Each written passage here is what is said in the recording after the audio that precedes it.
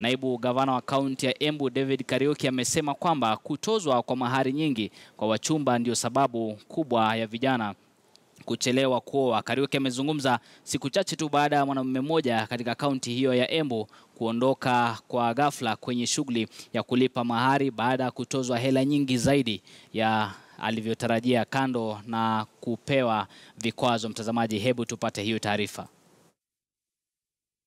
Young men to settle down. Simulisikia hiyo?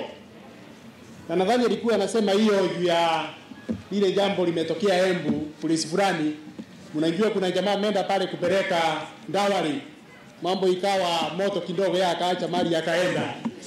Akasema hii imekuwa mingi sana. Juu alitoswa faini hapa na pale, jamaa akachomoka akaenda. So kindly wazazi wetu kule nyumbani, tushikilie vijana wetu, tushikilie wale wasichana wetu wako kule nyumbani. Those want to settle down, we make it easy for them, ili hata wao waweze kuwa na nyumba zao.